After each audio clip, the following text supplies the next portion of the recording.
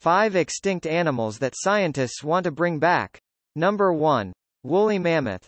Scientists study DNA of mammoths found in Siberia to bring them back to life through genetic engineering. Number 2. Passenger pigeon. Once common bird in North America, extinct due to hunting. Scientists study DNA of preserved specimens to clone and restore population. Number 3. Dodo. Flightless bird hunted to extinction on Mauritius. Scientists study DNA of preserved specimens to possibly bring it back to life. Number 4. Pyrenean ibex. Wild goat declared extinct in 2000.